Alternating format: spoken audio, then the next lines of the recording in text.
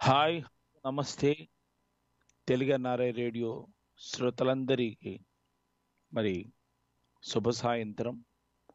ప్రభాసాంధ్రుల గుండె చప్పుడే కాదు, ఈ రోజున ప్రతి తెలుగువారి గుండె చప్పుడు, అలాగే ప్రతి ప్రపంచంలో ఉన్నటువంటి ప్రతి ఒక్క వ్యక్తి యొక్క తెలుగువారు ఏ మూలన్నారో వారి అందరి యొక్క గుండె చప్పుడు కూడా ఈ రోజున మగవేదంతో రోదన చెందుతోంది, చాలా ఆవేదన చెందుతోంది.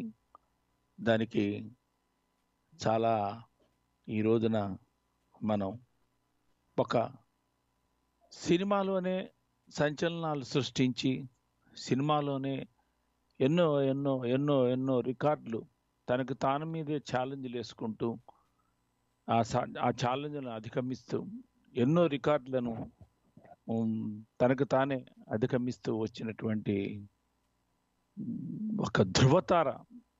ఫిల్మ్ ఇండస్ట్రీని 50 సంవత్సరాల పాటు ఫిల్మ్ ఇండస్ట్రీలో అనేకమైనటువంటి అనుభవాన్ని కాచి వడపోసి ఎన్నో ఎదురు దెబ్బలను కూడా తిని, అయినా కూడా ధైర్యంగా అపజయాలకు ఏమాత్రం కృంగిపోకుండా, జయాలకు ఏమాత్రం సంతోషించి సంబరాలు చేసుకోకుండా, జయాలను అపజయాలను రెండింటినీ కూడా సమవుజ్జీగా స్వీకరించి ప్రతి ఒక్క దానికి కృంగిపోకుండా, భారీ నష్టాలు వచ్చినా సరే కష్టాల పాలు అవ్వకుండా మరొక ఆనందంగా ఆయన వేసే ప్రతి ఒక్క స్టెప్ కూడా ఒక ధైర్యంతో కూడింది. ఆయన తీసుకునేటువంటి ప్రతి నిర్ణయం కూడా ఒక సంచలనాత్మకమైనటువంటి నిర్ణయంగా ఉండేది. అది ఇటు ప్రేక్షకులను సంభ్రమాశ్చర్యాల్లో ముంచెత్తేట్టుగా ఉండేది, అలాగే అటు సినిమా రంగంలో ఉన్నటువంటి విమర్శకులను సైతం కూడా సంభ్రమాశ్చర్యాలతో ముంచెత్తేట్టుగా ఉండేది.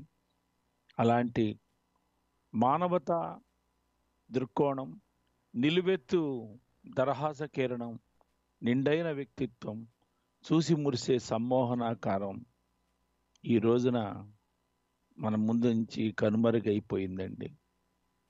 అతనే daring and dashing hero, Natasekhara, super star అని మనం ఆరాధించుకునేటువంటి కృష్ణ గారు ఆదివారం నాడు ఆసుపత్రిలో జరిగి ఒక్క రోజున మృత్యుతో సహా పోరాడి ప్రశాంతంగా ఈరోజు తెల్లవారుజామున 4:02 మృతి చెందారండి. ఆయనకి కార్డిక్ అరెస్ట్ కారణంగా ఆయన్ని ఆసుపత్రిలో చేర్చడం జరిగింది. ఆదివారం నాడు అర్ధరాత్రి కాంటినెంటల్ హాస్పిటల్ చైర్మన్ గురు ఎన్ రెడ్డి ఆయన ఆధ్వర్యంలో దాదాపు 8 మంది వైద్య నిపుణులు మన కృష్ణ గారికి శస్త్రచికిత్స చేయడానికి కానీ, లేకపోతే వైద్యాన్ని అందించడానికి కానీ ఎన్నో విశ్వ ప్రయత్నాలు చేశారు. కార్డిక్ అరెస్ట్ నుంచి ఆయన్ని రిలీఫ్ చేశారు. తర్వాత మళ్ళీ పర్వాలేదు అని ఊపిరి పీల్చుకుంటూ ఉండగా మళ్ళీ ఫర్దర్ కాంప్లికేషన్స్ రావడంతో మల్టీ ఆర్గానిక్ ఫెయిల్ వలన, అలాగే బ్రెయిన్ డ్యామేజ్ జరగటం వలన ఆయన్ని ఈ రోజున తెల్లవారుజామున 4:02 శివైక్యం చెందారు కృష్ణ గారు. అని ఎందుకు అంటున్నానంటే, కార్తీక మాసం ఆయన చాలా అందరికీ ఎంతో ఎంతో మంచి చేశారు. అట్లాంటి వారు గంటకు ఉత్కంఠ కలిగించింది. మొత్తం ఈ ఆదివారం నుంచి ఈరోజు తెల్లవారుజాము దాకా కృష్ణాభిమానులకు కానీ, తెలుగు ప్రేక్షకులకు కానీ, సినీ ప్రేక్షకులకు కానీ, సినీ వర్గంలో ఉన్నటువంటి పెద్ద పెద్ద నిర్మాతల నుంచి, దర్శకుల నుంచి, టెక్నీషియన్స్ నుంచి, లైట్ బాయ్స్ నుంచి ప్రతి ఒక్కళ్ళు కూడా మేలుకో కృష్ణయ్య అని చెప్పి, నటశేఖర రా, మా దగ్గరికి రా, ఆరోగ్యంగా తిరిగి రా అని చెప్పేసేసి ఆ దేవుళ్ళని ప్రార్థనలు చేశారు. అలాగే మొక్కని మొక్కులు లేవు, దేవుళ్ళకి కీర్తిస్తూ కృష్ణ ఆరోగ్యంగా పరిపూర్ణంగా మా మధ్యకి రావాలని చెప్పి ప్రార్థనలు చేశారు. అయినా సరే విధి బలీయమైంది కదా. విధి విధానాన్ని బట్టి తన విధి తన కర్తవ్యాన్ని తాను చేసుకుంటూ వెళ్ళిపోయింది. Heroine daring and dashing hero Krishna గారు కన్నుమూశారు. ఈ వార్త తెలిసిన దగ్గర నుంచి యావత్ ఆంధ్రదేశం, ఉమ్మడి రాష్ట్రాలు కాకుండా ప్రపంచంలో ఎక్కడ కృష్ణాభిమానులు ఉన్నారో వాళ్ళందరూ కూడా కన్నీరు మున్నీరుగా విలపిస్తూనే ఉన్నారు. వాళ్ళని మనం ఆపటం కష్టతరం అయిపోయింది. ప్రతి ఒక్కరూ కూడా బాధపడటమే. సాహసం కుప్పకూలిపోయింది. ధైర్యం అధైర్యం అయిపోయింది అని చెప్పి బాధపడ్డారు. సాహసానికి కానీ ధైర్యానికి కానీ ఊపిరికి కానీ పర్యాయ పదం ఎవరు అంటే కృష్ణ అని చెప్పి చెప్పుకుంటారు అందరూ ఇండస్ట్రీలో. కృష్ణ మంచి మనసు గల హిమాలయ పర్వతం లాంటి వారైనా. మరి హీరో కృష్ణ గారి గురించి మనం మాట్లాడుకుందాం. ముందుగా ఎంతటి అతిరథ మహారాజులైనట్లయినా సరే ఎదురు దెబ్బలు తప్పవు. అలాగే మన సూపర్ స్టార్ కృష్ణ గారికి కూడా వయోభారం మీద పడినా సరే వయోభార సమయంలో మరి తన శ్రీమతి విజయ నిర్మల గారు మరణం ఆ రోజు కృష్ణ గారిని బాగా కృంగదీసింది. అప్పటి నుంచి కృష్ణ గారు చాలా డల్ అయిపోయారు. ఆ తర్వాత ఆయన పెద్ద కొడుకు రమేష్ బాబు గారి మరణం, ఇటీవలే కృష్ణ గారి మొదటి భార్య ఇందిరాదేవి గారి మరణంతో ఆయనకు అది కోలుకోలేని పెద్ద మానసిక దెబ్బగా తయారైంది. పైకి గంభీరంగా కనిపిస్తున్నా సరే ఆయన జీవన విధానం, ఆయన దైనందిన జీవితంలో ఏదో తెలియని వేదన, ఆందోళన, ఓ శూన్యం చోటు చేసుకున్నాయి. నిజంగా చెప్పాలంటే కృష్ణ గారి మరణంతో ఓ శకం ముగిసింది.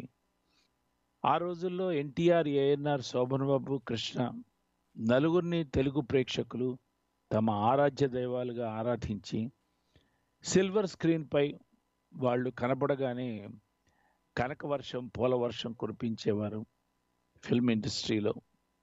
ఆ రోజుల్లోనే ఎన్నో చరిత్రలు సృష్టించిన ఏకైక ధీరోదాత్తుడు సూపర్ స్టార్ కృష్ణ. సినిమాల జయాపజయాలను అంచనాలు వేయటంలో ఆయన అపరమేధావి. సినిమా ప్రీ రిలీజ్ ఫంక్షన్స్లోనే ఆ సినిమా జాతకం నిర్భయంగా, నిక్కచ్చిగా, సభాముఖంగా చెప్పేవారు కృష్ణ. మరి అలాంటి కృష్ణ గారే వెళ్ళిపోయిన తర్వాత ఈ రోజున మన సూపర్ స్టార్, నేటి సూపర్ స్టార్ మహేష్ బాబు గారి సంగతి దైన్యంగా, ఎంత గుండె నిండా కూడా బాధ పెట్టుకున్న, మనసులో ఎంతో పొంగి పొరలిపోయేటువంటి కన్నీటి ధారలు లోపల ఉన్న గరళ కంఠుళ్లాగా ఆ కంఠం వరకే ఆ కన్నీటిని తెప్పించుకుని పెళ్ళుబుకి పైకి వస్తున్నా సరే కళ్ళ వరకు రానివ్వకుండా కళ్ళలోనే అలా బిగబట్టేసేసి వచ్చిన ప్రతి ఒక్కళ్ళని పలకరిస్తూ, ప్రతి ఒక్కళ్ళని ఆత్మీయంగా చూస్తూ నాన్నగారి భౌతిక దేహం దగ్గర తీసుకెళ్తూ ఉండటం. అసలు ప్రిన్స్ మహేష్ బాబేనా ఇలా ఉన్నది? ప్రిన్స్ బాబు మహేష్ బాబు బోరున మానసికంగా విలపిస్తూ ఉంటే చూసే టీవీ ఛానల్స్లో చూసే ప్రతి ప్రేక్షకుడికి కూడా ఆర్ద్రతతో నిండిపోయి కంట తడి పెట్టడం జరుగుతుంది.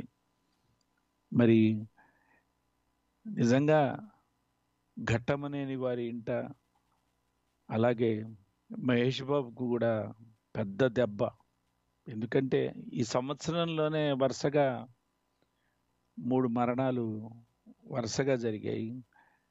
అన్నయ్య రమేష్ బాబు చనిపోవటం ఒకటైతే, ఆ తర్వాత ఒక 2 నెలల క్రితం వాళ్ళ అమ్మ ఇందిరాదేవి గారు మరణించారు. ఇందిరాదేవి అంటే తల్లి అంటే ఎంతో ప్రాణం మహేష్ బాబు గారికి. మరి ఆ తల్లి మరణం మహేష్ బాబు కృంగదీసింది. సరే, అలాగే నాన్నగారిని కూడా జాగ్రత్త చూసుకుంటూ ఉంటే 2 నెలలు కాక మునిపే తండ్రి కూడా వెళ్ళిపోయారు. తల్లి, తండ్రి, అన్నయ్య, కుటుంబం నుంచి 3 వెళ్ళిపోవటంతో కృంగిపోతున్నారు. అలాగే వాళ్ళ అప్ప చెల్లెళ్ళు ఉన్నారు, మంజుల ఒకటి, పద్మావతి, ప్రియదర్శిని. వాళ్ళ ముగ్గురు, అలాగే అల్లుళ్ళు సుధీర్ బాబుతో సహా ప్రతి ఒక్కళ్ళు కూడా నీటి చుక్కలన్నీ ఇంకిపోయినాయి. మరి ఈ రోజున ఉదయాన్నే ఆయన స్వగృహంలో విజయకృష్ణ నిలయంలో, నానక్రామ్గూడలో ఉన్న విజయకృష్ణ నిలయం దగ్గర భౌతిక దేహాన్ని తీసుకొస్తే ఆయనకి నివాళులు అర్పించటానికి, అలాగే ఆయనకు ఆఖరిసారిగా కృష్ణ గారి పార్థివ దేహాన్ని చూడటానికి సుప్రసిద్ధ రాజకీయ రంగానికి చెందిన ప్రముఖులు, అందులో ఉభయ రాష్ట్రాల ముఖ్యమంత్రులు, అలాగే మంత్రులు, అలాగే వెంకయ్యనాయుడు లాంటి వ్యక్తి, అలాగే సినిమా రంగానికి చెంది మెగాస్టార్ దగ్గర నుంచి పవర్ స్టార్ దగ్గర నుంచి ప్రతి ఒక్కరు, బాలకృష్ణ, లేకపోతే మన ఐకాన్ స్టార్ అల్లు అర్జున్, ప్రభాస్, ఇలా ప్రతి ఒక్కరు, అలాగే అగ్రదర్శకులు త్రివిక్రమ్ శ్రీనివాస్ దగ్గర నుంచి కె రాఘవేంద్రరావు గారి దగ్గర నుంచి ప్రతి ఒక్కరండి, ఒకళ్ళని కాదు, సినిమా ఇండస్ట్రీ మొత్తం ఈరోజు తరలి వచ్చి కృష్ణ గారి ఇంటికి వచ్చి ఆయన పార్థివ దేహాన్ని దర్శించి ఆఖరిసారిగా నివాళులు అర్పించి మహేష్ బాబుని వదలకుండా మహేష్ బాబుకు ధైర్యం చెప్తూ కూర్చొని ఉంటున్నటువంటి ఆ విషాద దృశ్యాలను చూస్తూ ఉంటే, మనం ప్రత్యక్షంగా చూస్తూ ఉన్నా, పరోక్షంగా టీవీ ద్వారా చూస్తూ ఉన్నా, ప్రతి వారి కంట కన్నీరు కురుస్తూనే ఉంది. ఏదో కుటుంబ సభ్యుడిని మనం కోల్పోయాము అన్న బాధ ప్రతి ఒక్కరిలో ఉంది. ఇంటికి పెద్ద ఆయన్ని, ఒక ఆయన్ని కోల్పోయాము అని చెప్పి బాధ ఉంది. మరి ఈ సందర్భంగా ఎంతోమంది ఘన నివాళులు అర్పిస్తూ, మరి తెలుగు NRI రేడియో అడిగిన వెంటనే మనకి వాళ్ళ నివాళులు మనకి తెలియజేశారు. మరి ఆ నివాళులు కొన్ని వింటూ మళ్ళీ కృష్ణ గారి చరిత్ర గురించి తెలుసుకుందాం. నివాళుల గురించి సిద్ధంగా ఉంటే మనం ప్రసారం చేద్దాం. మరి నివాళుల కార్యక్రమానికి మనం వెళ్ళేటప్పటికి లోపల కృష్ణ గారి గురించి మనం ఒక్కసారి ఆలోచిస్తే గనక, తెలుగు తెరకు తొలి జేమ్స్ బాండు, అలాగే తెలుగు తెరకు తొలి కౌబాయ్, ఓ పెద్ద స్టూడియో అధినేత, ఓ సూపర్ స్టార్కి జన్మనిచ్చిన మరో సూపర్ స్టార్ కృష్ణ గారు. మరి super star Krishna కౌబాయ్గా KSR Das గారి దర్శకత్వంలో వచ్చినటువంటి మోసగాళ్లకు మోసగాడు ఆ రోజుల్లో ఓ సంచలనానికి తెరలేపింది. రాజస్థాన్ ఎడారుల్లో, అలాగే సిమ్లాలో ఆ రోజుల్లో ఎప్పుడో 1980, 70, 80 ఆ ప్రాంతాల్లో ఆ సినిమా షూటింగ్ జరుగుతున్నప్పుడు ఆ విశేషాలు వార్తాపత్రికల్లో చూసేవారు. అప్పటికింకా టీవీ ఛానల్స్ రాలేదు. వార్తాపత్రికల్లోనే చూసి చాలా ఒక విధంగా విస్మయానికి గురయ్యారు. ఏంటి కృష్ణ ఇంత భారీ ఎత్తున తీస్తున్నాడు రాజస్థాన్ ఎడారుల్లో ఈ సినిమాని అని అనుకున్నారు.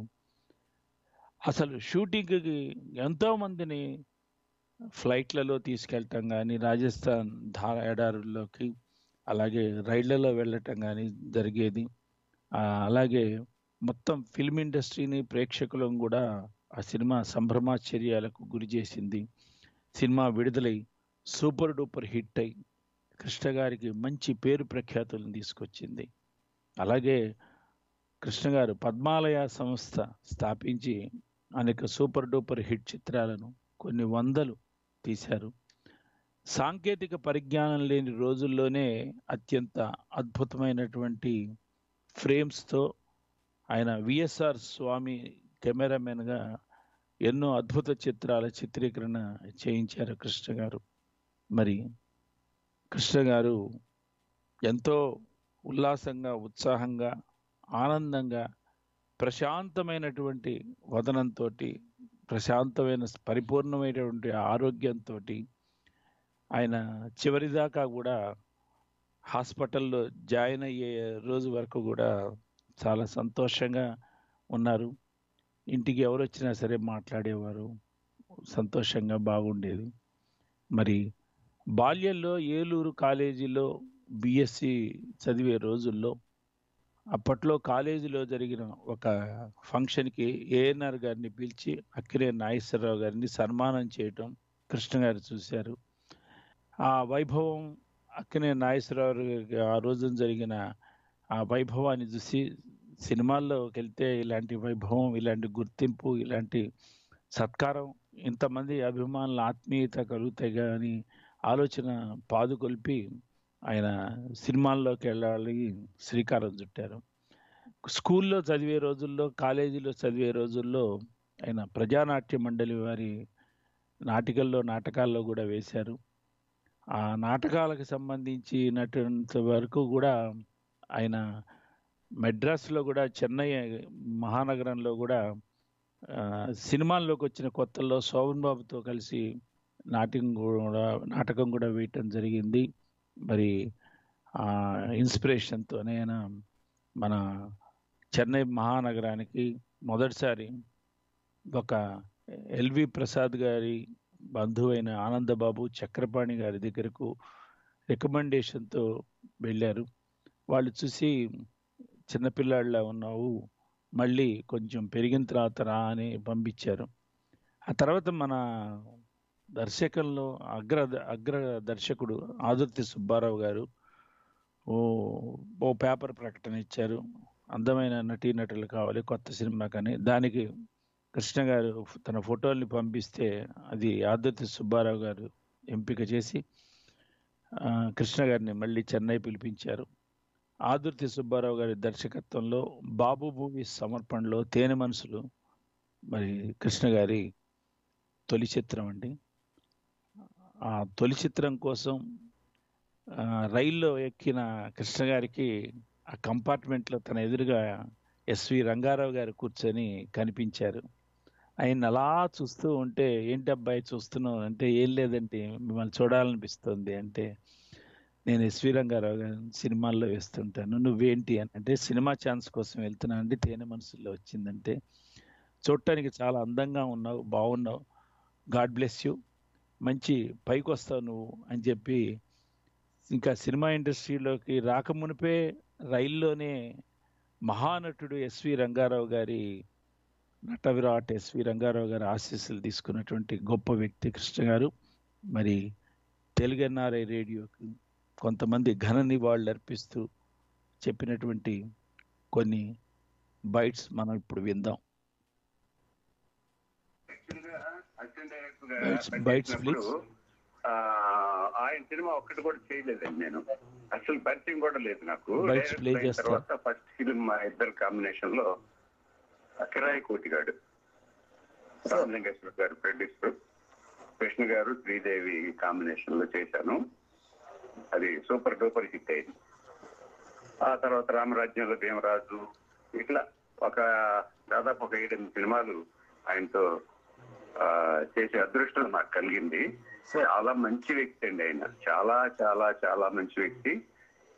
అసలు ఎంత మంచి అనేది మాటల్లో చెప్పలేము.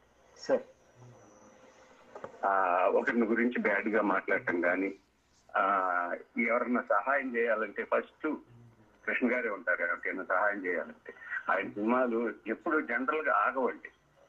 ఒకవేళ ఆయన డబ్బులు ఇవ్వాల్సి ఉంటే తర్వాత చూసుకుందాం, ముందు సినిమా రిలీజ్ చేయండి అని వెంటనే చెప్పే వ్యక్తి ఆయన. ఎంతమంది హీరోలు అలా ఉంటారు? చాలా మందిని మీరు డైరెక్ట్ చేశారు కోదండరామిరెడ్డి గారు. ఎంతమంది హీరోలు అలా చెప్పగలరంటారు మీరు డైరెక్ట్ చేసే రోజు? నాకు తెలిసి కృష్ణ గారేనండి. కృష్ణ గారు అట్లా చెప్పేవారు. తర్వాత చాలా బోళా మనిషి అండి ఆయన.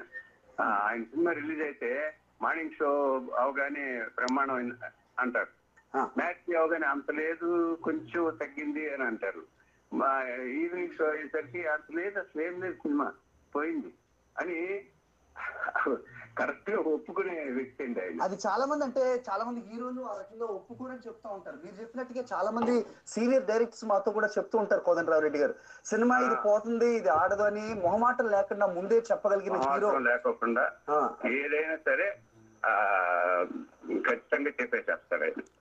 సో నిజంగా ఆయనతో నేను దాదాపు ఒక 8 సినిమాలు చేయటం నిజంగా నాకు చాలా అదృష్టంగా భావిస్తున్నాను.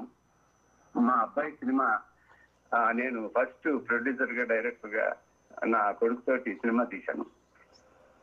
ఫస్ట్ రిలీజ్ అయిన రోజు నా దగ్గరకు వచ్చి విజయ నిర్మల్ గారు, కృష్ణ గారు సినిమా బాగుంది అంటున్నారండి, నేను అన్ని చోట్ల కనుక్కున్నాను, మన ఫ్యాన్స్ అందరినీ కనుక్కున్నాను, మన డిస్ట్రిబ్యూటర్లను కనుక్కున్నాను, బాగుంది అంటున్నారు సినిమా, కంగ్రాచులేషన్స్ అని చెప్పిన ఏకైక వ్యక్తి. వావ్. ఓకే, మరి బైట్స్ విన్నారు కదా కొంతమందివి. మరి కృష్ణ గారికి 2 సోదరులు ఉండేవారు. 2 కుడి భుజాలుగా కృష్ణ గారిని ఎప్పుడు కూడా వెన్నంటి ఉండేవారు కష్ట సుఖాలప్పుడు. ఒకళ్ళు జి హనుమంతరావు గారు, ఒకళ్ళు జి ఆదిశేషగిరిరావు గారు, 2 సోదరులు. 2లో జి హనుమంతరావు గారు మరణించారు. ఇప్పుడు జి ఆదిశేషగిరిరావు కృష్ణ గారికి వెన్నంటి ఉన్నారు. వాళ్ళు అపూర్వ సోదరులండి. ఎప్పుడు కూడా ఏ కష్టానికి దొరకకుండా 2 కలిసి ఆదిశేషగిరిరావు గారు కృష్ణకి వెన్నంటి ఉన్నారు. ఆయన్ని ఓదార్చడం కూడా చేత కావట్లేదు కృష్ణ గారు అన్నయ్య పోవటంతో. మరి కృష్ణ గారి ఔదార్యానికి, మానవీయ కోణం గురించి కూడా మనం ఆలోచించి చెప్తే అనేక గుప్తదానాలు చేశారు. అలాగే తన సినిమా సరిగ్గా నష్టపోయిన నిర్మాతలకు ఆడకపోతే ఆ నిర్మాతను పిలిచి నెక్స్ట్ సినిమా తీసుకో, డేట్స్ ఇస్తాను, ఫ్రీగా చేసి పెడతానని రెమ్యూనరేషన్ తీసుకోకుండా కూడా సినిమాలు చేసిన రోజులు ఉన్నాయి. కొన్ని ప్రొడ్యూసర్స్ సినిమాలు డబ్బులు లేక మధ్యలో ఆగిపోతున్నప్పుడు ఆయన ఆ నిర్మాతలను పిలిచి మీ సినిమా ఆగటానికి వీల్లేదు, నేనే డబ్బులు పెడతాను, మీకు పెట్టుబడిగా పెడతాను, సినిమాని మాత్రం ఆపొద్దు అని చెప్పి, మీకు డబ్బులు వచ్చినప్పుడే నాకు ఇవ్వండి అని చెప్పి ఆయన అంత ఔదార్యంగా, ఉదారతతో ఆ సినిమాకి డబ్బులు సర్దినటువంటి సందర్భాలు అనేకమైనటువంటివి ఉన్నాయి. నాకు టైంలో సినిమాగా కృష్ణ గారికి ఫ్లాప్లు అనేకం వచ్చాయి. అనేక సినిమాలు ఆయన ఫెయిల్యూర్ అయినాయి. దాదాపు 14 సినిమాల దాకా ఫెయిల్యూర్ అయినా కూడా, ఫ్లాప్ అయినా కూడా, ప్రేక్షకాదరణకు నోచుకోకపోతే ఆ టైంలో ఏ నిర్మాత ముందుకొచ్చి కృష్ణ గారిని పెట్టి సినిమా తీయటానికి ఏ నిర్మాత ముందుకు రాలేదు. ఆయన కృంగిపోలేదు, ఏమాత్రం భయపడలేదు. ఆయనంతటా ఆయనే పద్మాలయ సంస్థ ద్వారా పాడి పంటలు అనే సినిమా తీశారు. ఆ సినిమా సూపర్ డూపర్ హిట్ అయిపోయి ఆ తర్వాత వరుసగా అనేక మంది ప్రొడ్యూసర్లు ఆయన చుట్టూ చేరి ఆయనకి సినిమాలు ఇచ్చి ఆయనతో ఆఫర్ చేసి సినిమాలు తీయటం బిగించేశారు. మరి భారత స్వాతంత్ర సమర చరిత్ర ఉన్నంత వరకు, భారత స్వాతంత్ర సమరయోధులు మనం గుర్తు చేసుకునేంత వరకు, ముఖ్యంగా మన తెలుగు స్వాతంత్ర సమరయోధులను గుర్తు చేసుకునేంత వరకు, అలాగే చరిత్రలో మనకున్నటువంటి చరిత్రలోనే కాకుండా తెలుగు సినీ చరిత్రలో కూడా ఓ చిరస్థాయిగా నిలిచిపోతుంది కృష్ణ గారు నిర్మించినటువంటి అల్లూరి సీతారామరాజు చిత్రం. కృష్ణ గారు కూడా అలాగే చిరస్థాయిగా, శాశ్వతంగా ప్రజల మన్ననలో మిగిలిపోతూ ఉంటారు, ప్రజల మనసుల్లో నిండిపోతారు కృష్ణ గారు కూడా. అలాంటి సినిమా అల్లూరి సీతారామరాజు. మరి అల్లూరి సీతారామరాజు కోసం కృష్ణ గారు తీసుకున్నటువంటి శ్రద్ధ అంతా ఇంత కాదండి. ఆయన రోజుకో సీన్ని డబ్బింగ్ చెప్పేవారు.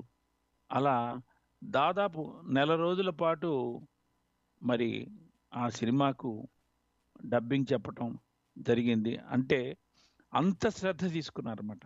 రోజుకో సీన్ మాత్రమే డబ్బింగ్ చెప్తూ ఉండేవారు ఆ సినిమాకి సంబంధించి. మంచి అద్భుతంగా ఆయన తీశారు. మరికొన్ని బైట్స్ ఇప్పుడు మనం విందాం. గారి యొక్క ప్రతిబింబం ఆయన చెప్పచ్చు. అల్లూరి సీతారామరాజు గురించి అంతా విన్నాం. అయితే అల్లూరి సీతారామరాజు అంటే కృష్ణ గుర్తొస్తాడు. కృష్ణుడు అంటే ఎంత గుర్తొస్తాడో అల్లూరి సీతారామరాజు గారిని కూడా కృష్ణ గారిని గుర్తొస్తాడు. అలాంటి వ్యక్తి కళామతి అంకితం చేసిన వ్యక్తి. ఈ మధ్యనే వారి భార్య చనిపోయింది. చూసేసాం. వ్యక్తిగతంగా కూడా పరిచయం.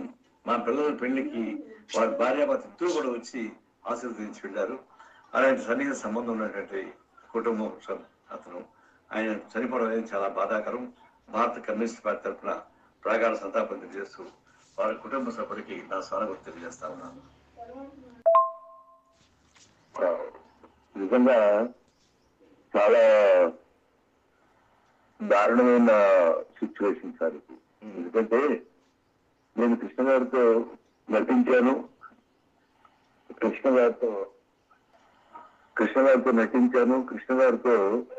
గారి డైరెక్షన్ లో కూడా నేను యాక్ట్ చేశాను. అది నా అదృష్టం. తెలుగు చలనచిత్ర పరిశ్రమలో 5 గొప్ప నటులు అంటే 5 చలనచిత్ర పరిశ్రమకి పంచభూతాలు లాంటి వాళ్ళు. ఎన్టీ రామారావు, నాగేశ్వరరావు, కృష్ణరాజు, సోమరావు. వీళ్ళు 5 లేరు అనేటువంటి విషయాన్ని హలో చెప్పండి, వినిపిస్తుంది. 5 లేరు అనేటువంటి విషయాన్ని జీర్ణించుకోవడం చాలా కష్టం. డేరింగ్ అండ్ డాషింగ్ హీరో అని పేరు ప్రఖ్యాతులు తెచ్చుకున్నటువంటి కృష్ణ గారు, ఆయన డేరింగ్ డాషింగ్ పుట్టిన తర్వాత నేర్చుకుని చాలా దాన్ని ఏమంటారు అలవర్చుకున్నటువంటిది కాదు. బై బోర్న్ ఆయన డేరింగ్ అండ్ డాషింగ్ హీరో. లేకపోతే ఆ రోజుల్లో ఒక సింహాసనం, అల్లూరి సీతారామరాజు, ఆ తర్వాత ఇది ఒక ఈనాడు, అదే పాడి పంటలు, ఇట్లాంటి విప్లవాత్మకమైన సినిమాలు, వీటన్నిటికీ ఆ రోజుల్లో బ్రహ్మాండమైనటువంటి కాంపిటేటివ్ గా ధైర్యంగా చేయగలిగినటువంటి, దేవదాసుని మళ్ళీ పునర్నిర్మించినటువంటి దమ్ము. తర్వాత తొలుపు శ్రీకృష్ణ పాండవీయం సినిమా తీసినప్పుడు ఇటు ఈయన కురుక్షేత్రం సినిమా తీసి అంటే అక్కడ కృష్ణ గారు ఆయన యొక్క సాహసాన్ని తెలియపరిచినటువంటి, ఆయన యొక్క గుండె ధైర్యాన్ని తెలియపరిచినటువంటి ఒక అగ్ర నిర్మాత అని చెప్పొచ్చు కృష్ణ గారిని. అంతటి నిర్మాత, అంతటి నటుడు. ఆ తర్వాత ఇంతమంది జనాన్ని, అక్కడ కురుక్షేత్రం జరుగుతుందంటే ఎక్కడైతే జరిగిందో కురుక్షేత్రం అక్కడికే వెళ్ళి షూటింగ్ చేయాలనేటువంటి ఆలోచనకి ప్రాణం పోసినటువంటి నటుడు కృష్ణ గారు. అట్లాగా ఎన్ని సినిమాలు ఆయన ఒక అగ్నిపర్వతం లాంటి సినిమాలు కానీ ఇలాంటివి తనకంటూ ఒక ప్రత్యేకమైన శైలిని ఏర్పరచుకుని అన్నిటికీ మించి ఒక మంచి నటుడు, ఒక మంచి గొప్ప వ్యక్తి, ఒక మంచి దర్శకుడు, ఇట్లాంటి మంచి అని ఒక మంచిని సంపాదించుకున్నటువంటి, మంచిని ఆస్తిగా పొందినటువంటి మహానటుడు కృష్ణ గారు. ఆయన లేకపోవడం, ఆయన మనకి ఇంకా లేరు అనేది తప్పదు. ఎవరికైనా చాతస్య మరణం ధ్రువం. కాబట్టి ఎవరైనా సరే పుట్టిన వాళ్ళు గిట్టక మానరు. కాకపోతే గిట్టినప్పుడు రేపటి నుంచి ఆయన మనకు కనిపించడం భౌతికంగా అన్నప్పుడు కలిగేటువంటి బాధ అది సామాన్యమైనది కాదు. ఇలాంటి వాటన్నిటికీ ఒక అద్భుతమైనటువంటి స్థితిని ప్రతి వాళ్ళు ఒక సూపర్ స్టార్ కృష్ణ కావాలని కోరుకోవడం తప్పులేదు. ఇందాక ఈ టీవీలో మన టీవీ నైన్లో చూసినప్పుడు ఆ ఫ్యాన్, కృష్ణ గారి ఫ్యాన్ ఒకతను విలపించేటువంటి తీరు చూస్తే ఆయన ఎంతటి అభిమానాన్ని జనంలో పొందుపరుచుకున్నారు. మేము కమిడియన్సే రోజు 3 షిఫ్ట్లు చేస్తామేమో అనుకునే ఉంటాం, కానీ హీరో కృష్ణ గారు రోజు 3 షిఫ్ట్లు చేసి అద్భుతమైనటువంటి పేరు ప్రఖ్యాతులు ఆ రోజుల్లో కట్టించారు. ఎవరిని నేను సింహాసనం, నేను కృష్ణ గారు అదేది సింహాసనం కాదంట, వంశం సూర్యవంశం అనే సినిమా హిందీలో పద్మాలయ వాళ్ళు చూసేటప్పుడు అందులో నేను క్యారెక్టర్ ఓకే బ్రహ్మానంద గారు ఒకసారి ఆయన నిర్మాతలకి చాలా ఇష్టం. ఆయన అంటే ఆయనకి నిర్మాతలు అంటే ఫ్లాప్ సినిమా చేసి దెబ్బతింటే వాళ్ళని పిలిపించి మళ్ళీ వాళ్ళని ధైర్యం చెప్పి వాళ్ళతో ఫైనాన్స్ ఇప్పించి డిస్ట్రిబ్యూషన్ ఇప్పించి మంచి డైరెక్టర్ దగ్గర కథ సెలెక్ట్ చేయించి అన్ని కూడా తనే దగ్గర నుంచి చేయించి మళ్ళీ హిట్ సినిమా చేసి వాళ్ళని నిలబెట్టిన సందర్భాలు ఎన్నో ఉన్నాయి. అలాంటి హీరో కృష్ణ గారు వాళ్ళ డేరింగ్ అండ్ డాషింగ్ అనే దానికి మొదటి పేరు.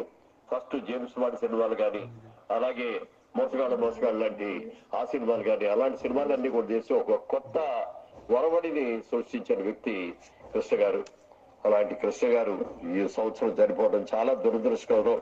ఈ 2002 మరి పద్మాలయ గ్రూప్ లో ముఖ్యంగా మహేష్ బాబు గారి కుటుంబంలో మొట్టమొదట రమేష్ బాబు గారు పోవటం, మొన్న ఈ మధ్యన కృష్ణ గారి సత్యమణి ఇందిరాదేవి గారు పోవటం, ఇప్పుడు ఈవిడ పోవటం, 3 ఆత్మీయ కుటుంబ సభ్యులు ముగ్గురు కూడా ఒకే సంవత్సరంలో పోవటం అనేది దురదృష్టకరం.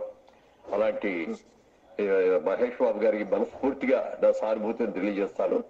అలాగే బంగారు గారికి వారి కుటుంబ సభ్యులకి అందరికీ కూడా పద్మాలయ సభ్యులకి అందరికీ కూడా నా ప్రగాఢమైన సానుభూతిని తెలియజేస్తూ వారి ఆత్మ శాంతి కలగాలని మనస్ఫూర్తిగా కోరుకుంటున్నాను.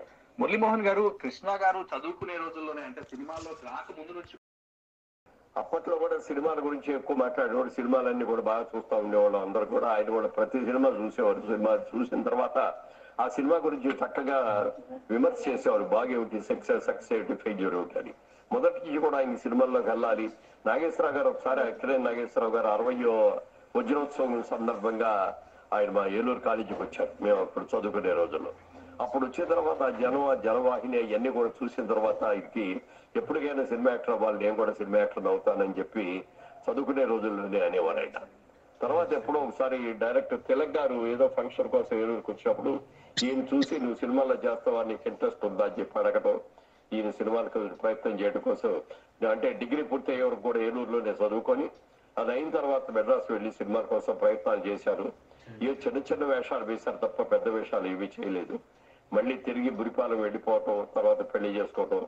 ఆ తర్వాత ఆదిత్య సుబ్బారావు గారు కొత్త నూతన నటులతో సినిమా తీస్తారని అడ్వర్టైజ్మెంట్ చేయటం, ఈయన ఇంటర్వ్యూకి వెళ్తే ఇంటర్వ్యూలో ఈయన సెలెక్ట్ చేయడం జరిగి ఆ విధంగా తేనిమర్సుల సినిమాతో, కలర్ సినిమాతో ఆదిత్య సుబ్బారావు గారు లాంటి పెద్ద డైరెక్టర్ దగ్గర ఆ సినిమా చేశారు. ఆ తర్వాత కన్ని మనుషులు చేశారు. ఏ సినిమా చేసినా అద్భుతంగానే విజయాలు వచ్చినాయి. గూఢచారి 116 తర్వాత ఎంతమంది నిర్మాతలు ఆయన చుట్టూ తిరిగేవారు. పద్మాలయ గ్రూప్ అన్నట్టుగా, కృష్ణ గారి గ్రూప్ అన్నట్టుగా అందరూ కూడా నిర్మాతలు, దర్శకులు, సాంకేతికములు అందరూ కూడా వాళ్ళ చుట్టూ తిరుగుతూ ఉండేవారు. అలాంటి వాళ్ళందరికీ ఎంతో పనులు అప్పచెప్పి ఎంతో మంది వాళ్ళకి ఛాన్సులు ఇచ్చి అనేక మంది సాంకేతికములకి సాధనలు ఇచ్చి డైరెక్టర్లందరినీ కూడా నిలబెట్టి దర్శకుడుగా కూడా చేశాడు కృష్ణ గారు. మొట్టమొదటి అల్లూరు సీతారామరాజు తీసేటప్పుడు అక్కడ డైరెక్టర్ రామచంద్రరావు గారికి హార్ట్ అటాక్ వచ్చి ఆయన వెళ్ళకపోతే మీరు వెళ్ళి విశ్రాంతి తీసుకోండి అని చెప్పి ఈయనే డైరెక్ట్ చేశారు ఆ సినిమాని. అక్కడి నుంచి పూర్తిగా సినిమా అంతా డైరెక్ట్ చేసే వరకు కృష్ణ గారు చేశారు. ఆ తర్వాత డైరెక్టర్ గా, ప్రొడ్యూసర్ గా, హీరోగా కూడా కొన్ని సినిమాలు చేయడం జరిగింది. సినిమా ఇండస్ట్రీలో అలా ఆర్టిస్ట్ హీరోగా ఉండి సినిమాలు చేసిన వాళ్ళలో ఎన్టీ రామారావు గారు, కృష్ణ గారే నాకు తెలిసినంత వరకు. ఆ తర్వాత ఎవరన్నా చేశారో నాకు తెలియదు కానీ అలా డేరింగ్ అండ్ డాషింగ్ అన్ని చేసిన వ్యక్తి శ్రీకృష్ణ గారు. మురళీమోహన్ గారు అంటే చదువుకునే రోజులు మనం ఇప్పుడు దాదాపు కృష్ణ గారితో 65 సంవత్సరాల అనుబంధం ఉన్నటువంటిది మురళీమోహన్ గారి అనుబంధం. వాళ్ళిద్దరూ చదువుకునే రోజుల్లో నుంచి బెస్ట్ ఫ్రెండ్స్. కృష్ణను మురళీమోహన్ గారు ఇద్దరు కూడా ఇండస్ట్రీకి మురళీమోహన్ కన్నా కృష్ణ గారు ముందొచ్చారు. ఆ తర్వాత మురళీమోహన్ గారు వచ్చారు. వారి స్నేహం బయటతో ఎలా చాలా చక్కగా ఆత్మీయంగా ఉన్నారో అలాగే ఇండస్ట్రీలోకి వచ్చిన తర్వాత కూడా నిన్నటిదాకా కూడా చాలా ఆత్మీయంగానే ఉన్నారు. అలాగే మురళీమోహన్ గారి కన్నా ముందు చెప్పినటువంటి స్టార్ కమెడియన్ బ్రహ్మానంద చెప్పినట్టుగా కృష్ణ గారి సింహాసనం సినిమాకి కూడా దర్శకత్వం వహించారు. అది 70 mm స్కోప్లో రిలీజ్ అయినటువంటి సినిమా. సెన్సేషనల్ హిట్ అయింది ఆ సినిమా. ఎక్కడో ముంబై తారైనటువంటి మందాకిని అనే అమ్మాయిని ఎంతో రెమ్యూనరేషన్ ఆ రోజుల్లో వసూలు చేసేది అమ్మాయి. కాస్ట్లీ రెమ్యూనరేషన్ వసూలు చేసినటువంటి తార మందాకిని. ఆ మందాకిని ఈ సినిమాలో తీసుకొచ్చి పెట్టారు. అలాగే జయప్రద భారీ ఎత్తున సెట్టింగ్స్, దేనికి వెరవలేదు, జరగలేదు, ఏమాత్రం జంకు లేకుండా ఆ సినిమా చేశారు. అది సూపర్ డూపర్ హిట్ అయి కూర్చుంది. మరి నిజంగా 5 దశాబ్దాల పాటు తిరుగులేని కథానాయకుడిగా విజయకేతనం ఎగురవేశారు సూపర్ స్టార్ కృష్ణ గారు. 1970 ప్రాంతాల్లో కృష్ణ గారి సినిమాలు ఆ సంవత్సరంలోనే 18 రిలీజ్ అయ్యాయి. అప్పట్లో రోజుకి 3 షిఫ్ట్లు వర్క్ చేసేవాళ్ళు అందరూ కూడా. కృష్ణ గారు కూడా 3 షిఫ్ట్లు వర్క్ చేసినటువంటి రోజులు ఉన్నాయి.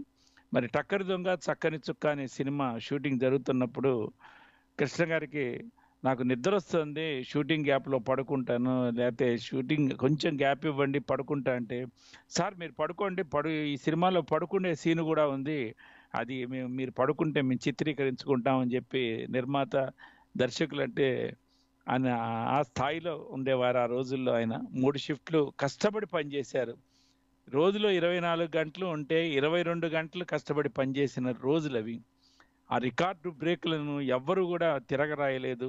ఆ చరిత్రలోనే ఉంది.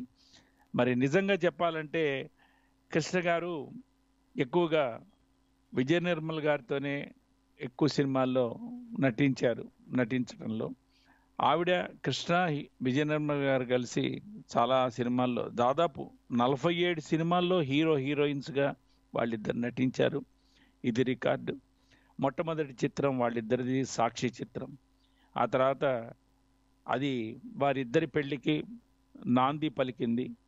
ఆ చిత్రం షూటింగ్ సందర్భంగానే ఆనాటి కమెడియన్ రాజబాబు గారు కృష్ణ విజయ నిర్మల్ని ఒక వేణుగోపాల స్వామి గుళ్ళో షూటింగ్ జరుగుతుంటే ఎందుకనో ఆసువుగా అన్నారంట రాజబాబు గారు, ఈ గుళ్ళో షూటింగ్ జరుపుకొని భార్యాభర్తలుగా షూటింగ్లో పాల్గొన్నటువంటి వాళ్ళు నిజ జీవితంలో కూడా భార్యాభర్తలు అయిపోతారని.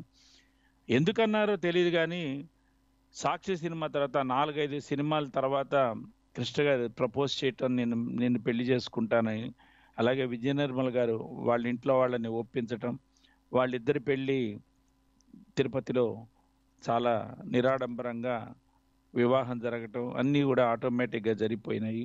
మరి కృష్ణ గారు ఆనాటి హీరోయిన్లు జయప్రద, శ్రీదేవి, జయసుధ, శారద, జమున, వాణిశ్రీ, ఇలా ఎందరెందరితో, శ్రీప్రియ, ప్రతి ఒక్క హీరోయిన్స్తో దాదాపు 80 మంది హీరోయిన్స్తో ఆయన నటించారండి. అత్యధికంగా ఆయన నటించింది శ్రీదేవి గారితో, ఎక్కువ శాతం సినిమాల్లో ఆయన నటించారు ఆయన. మరి ఇప్పుడు కొంతమంది నివాళులు ఇప్పుడు విందాం. ఎవరు కూడా జీర్ణించుకోలేకపోతున్నారు. సినీ రంగానికి దిగ్గజాలు లాంటి ఎన్టీఆర్ గారు, ఏఎన్ఆర్ గారు, కృష్ణంరాజు గారు మరణించారు. ఇప్పుడు కృష్ణ గారు కూడా మరణించడం ఇండస్ట్రీకి పెద్ద దిక్కు లేకుండా పోవటం అనేది స్పష్టంగా కనిపిస్తుంది. ఇది తీరని లోటు కూడా. నిజంగా ఈ ఏడాది మహేష్ బాబు గారికి మరి భగవంతుడు ఎందుకు ఇంత కష్టం ఇచ్చాడో తెలియదు. వరుసగా తనకి ఇష్టమైన బ్రదర్ రమేష్ గారు, అలాగే తల్లి, ఇప్పుడు తండ్రి, అందరినీ కూడా తీసుకొని వెళ్ళారు. సో ఆ కుటుంబానికి భగవంతుడు ధైర్యాన్ని ఇవ్వాలి. అలాగే ఆ కుటుంబానికి నా ప్రగాఢ సానుభూతిని కూడా తెలియజేస్తున్నా. నిజంగా ఆ అభిమానంతోనే మళ్ళా నేను రాఘేంద్ర కాంబినేషన్ లో మహేష్ రావాలని ఆయన కోరుకున్నాను. అది నిజంగా ఆయన అవకాశం ఇచ్చినందుకు చాలా పెద్ద గొప్ప హిట్ అయింది. కృష్ణ గారు స్వర్గలోకంలో నిజంగా ఆత్మ సంతృప్తితో, ఎంతో గొప్ప సంతృప్తితో ఉంటారు. ఆయన కుటుంబ సభ్యులకు, బంగారు గారికి కానీ, మహేష్, నరేష్, మా ఆడపిల్లలు, వాళ్ళ పిల్లలకి నా ప్రగాఢ సానుభూతి తెలియజేసుకుంటూ, ఇప్పుడు మీ కుటుంబాలకి మేము అందరం అభిమానంతోనే ఉంటామని వారికి ఒకసారి చెప్తూ సెలవు తీసుకుంటాం. అంటే 300 పైగా చిత్రాల్లో ఆయనతో తీసే సినిమాలే కాకుండా నేను బయట తర్వాత తీసే సినిమాల్లో కూడా ఆయన ఎప్పుడూ నా గురించి ఎంక్వైరీ చేస్తూ, ఏమన్నా ఈ చిన్న ఇబ్బందులు, ఏదన్నా ఈ స్ట్రైక్లు అవి వచ్చినప్పుడు ఆయన వచ్చి దత్తు సినిమాని డిస్టర్బ్ చేయమాకండి, టెక్నీషియన్స్ అందరూ బాంబే నుంచి వచ్చి పనిచేస్తున్నారు అని చెప్పటం. నేను ఎప్పుడన్నా భారీగా సెట్లు వేసి కొద్దిగా వేస్టేజ్ జరుగుతుందన్నప్పుడు జాగ్రత్తగా తీస్తా ఉండండి అని చెప్పి సలహాలు ఇవ్వటం. ఇంకా నేనే కాదు, అసలు ఒక మాట చెప్పాలంటే నేను ఎప్పుడు కొంతమంది మీ నిర్మాతలు ఆయనకి ఎప్పుడు చేదోడు వాదోడుగా ఆయన ఎప్పుడు కాల్ షీట్లు ఇస్తే అప్పుడు తీయటానికి చాలా సిద్ధంగా మంచి సినిమాలు తీయటానికి ఉండేవాడు. ఎప్పుడన్నా ఎవరన్నా ఒక సినిమా తీసి ఫెయిల్ అయితే ఆ నిర్మాతని మళ్ళా పిలిచి డబ్బులు తీసుకోకుండా సినిమాలు తీసిన ఏకైక హీరో ఆయన. తర్వాత సెట్లో కూడా అందరికీ కాఫీ ఇచ్చి ఇస్తూ ఉంటారు బాయ్స్. అందరితో పాటు ఆయన ఒక కప్పు తీసుకుని తాగేవారు తప్ప ఒక హీరోగా ఆయనకు ఒక సపరేట్ కప్పు, సపరేట్ చైర్ ఇట్లాంటివి చూసేవాళ్ళగా. Hats off to him. నిజంగా ఆయన చనిపోవటం చెప్పగలరు కానీ ఇచ్చి ఎవరు ఇచ్చి వారి కుటుంబానికి ఆరుగురికి కలగాలని మనసారా కోరుకుంటున్నాను. కృష్ణ నాకు ఆత్మీయే కాదు, అన్నిటికీ మించి సోదరుడు లాంటిగా వాడు. అటువంటి వాడు దివిచేయగటం చాలా విచారకరమైన విషయం. ఎవరెంతో మాట్లాడినా సానుభూతి చెప్పగలరే కానీ ఇచ్చి ఎవరు ఇచ్చి వారి కుటుంబానికి ఆరుగురికి కలగాలని మనసారా కోరుకుంటున్నాను. కృష్ణ గారు పోయారని విని చాలా బాధగా ఉంది. కృష్ణ గారు నిజ జీవితంలో కూడా ఒక సూపర్ స్టార్. వారితో నేను ఒక పిక్చర్ వర్క్ చేశాను. ఎంత మంచివారంటే అంత మంచివారు. వారే డైరెక్షన్ చేశారు. ఆ పిక్చర్ పేరు పండంటి కాపురం. వాళ్ళ కుటుంబానికి నా సహానుభూతి. కృష్ణ గారి ఆత్మ శాంతిగా ఉండాలని భగవంతుని వేడుకుంటాను. మరి ఇప్పటిదాకా మనం పి సరోజాదేవి, అలాగే కళా తపస్వి కె విశ్వనాథ్ గారు, అశ్విని దత్ గారు, మరి కృష్ణ గారి గురించి, వారు నటించినటువంటి సందర్భాలు, అలాగే అశ్విని దత్ గారు కృష్ణ గారితో తీసిన సినిమాలు, వీటి గురించి, అలాగే కళా తపస్వి కె విశ్వనాథ్ గారు కూడా ఉండమ్మా బొట్టు పెడతా అనే సినిమాని కృష్ణ గారితో తీశారు. సో ఈ అనుభూతులన్నీ కూడా మనం విన్నాము. ఇంకా కృష్ణ గారి గురించి మనం మాట్లాడుకోవాలని అనుకుంటే గనక ఆయన చెప్తూ ఉండేవారు, నేను సంపాదించిన దానికంటే కూడా వదిలించుకునేదే ఎక్కువగా ఉంటూ ఉండేది అని చెప్పి. ఆ మాట నిజమే. ఎందుకంటే వదిలించుకోవటం అనేది ఎలా జరిగింది అని అంటే, కొన్ని సినిమాలు ఫ్లాప్ అయిపోతే తాను తీసుకున్నటువంటి రెమ్యూనరేషను ఆ నిర్మాతకి ఇచ్చి, నా రెమ్యూనరేషన్ వద్దయ్యా ఉంచేసుకో నువ్వు అని చెప్పి ఇచ్చేసేవాళ్ళు. అలాగే ఎన్నో గుప్తదానాలు చేశారు, ఎన్నెన్నో తీసుకునేవాళ్ళు. రెమ్యూనరేషన్ లేకుండానే సినిమాల్లో నటించిన రోజులు ఉన్నాయి. మరి దాదాపు 300 సినిమాల్లో నటించారు. 80 మంది హీరోయిన్స్ అంటే మాటల, 105 మంది దర్శకులతో ఆయన నటించారు. కృష్ణ గారి అభిమాన సంఘాల సంఖ్య ఎంతో తెలుసా అండి మీకు?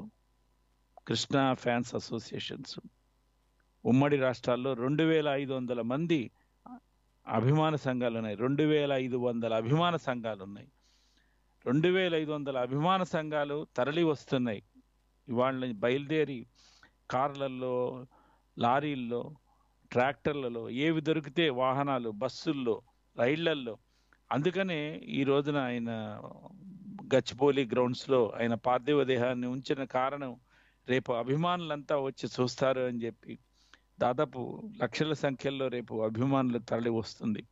ఓ జన సముద్రం అక్కడ మనం కన్నీటి సముద్రం లాగా ప్రవహిస్తూ ఉంటుంది కృష్ణ గారిని చూసి.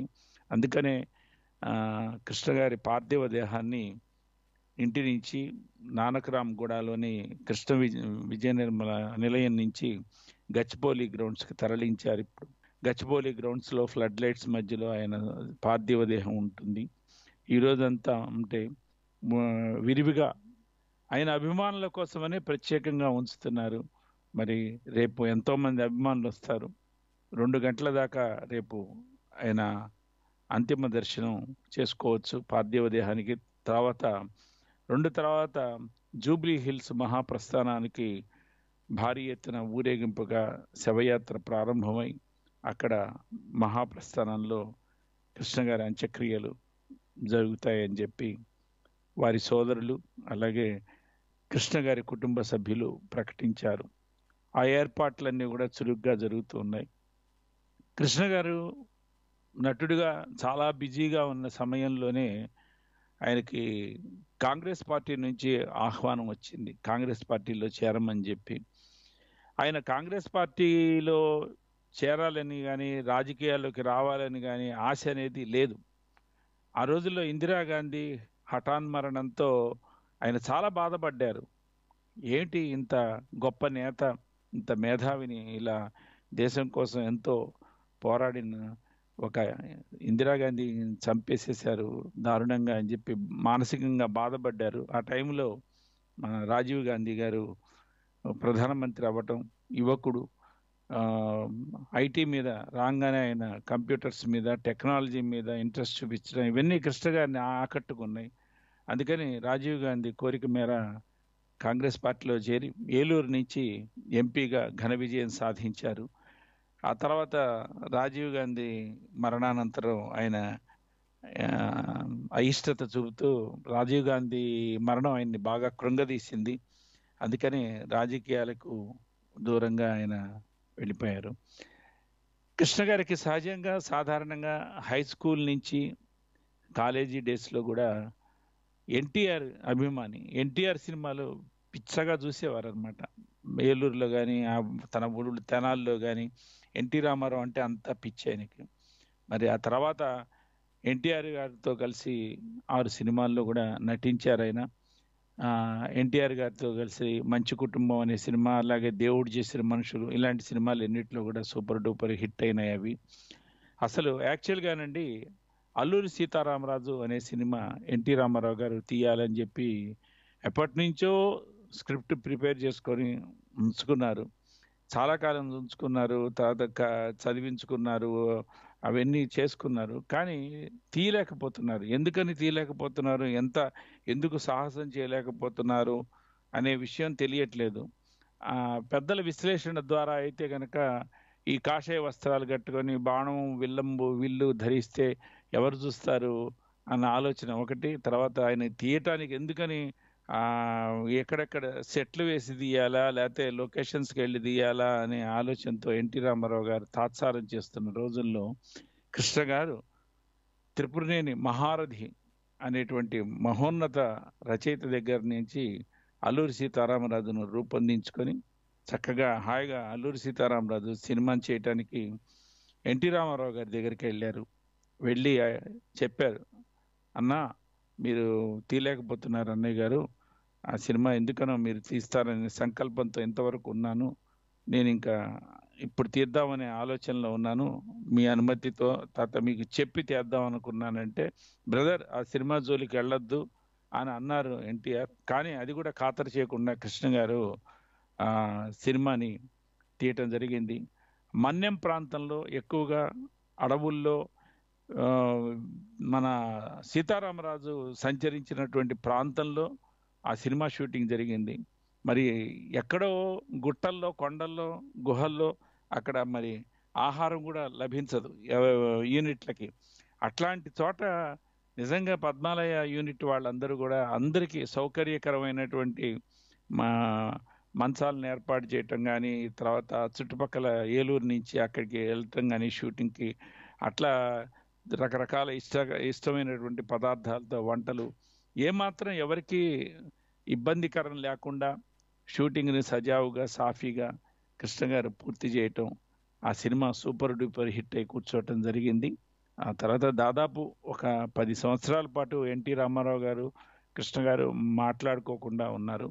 ఓ రోజున అనుకోకుండా మెడ్రాస్లో ఒక స్టూడియోలో నుంచి డబ్బింగ్ చెప్పి కృష్ణ గారు బయటకు వస్తూ ఉంటే ఎన్టీ రామారావు గారు పిలిచి, అల్లూరి సీతారామరాజు సినిమా బాగుందని విన్నాను, ఒకసారి ఆ సినిమా చూపిస్తావా అని అడగటం.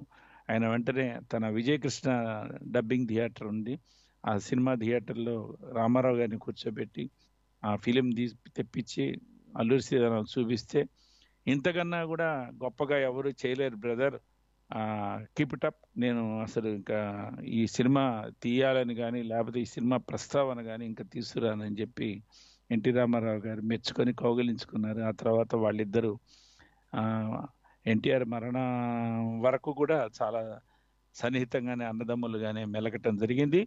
ఇప్పుడు మరికొందరి బైట్స్ ఇప్పుడు విందాం.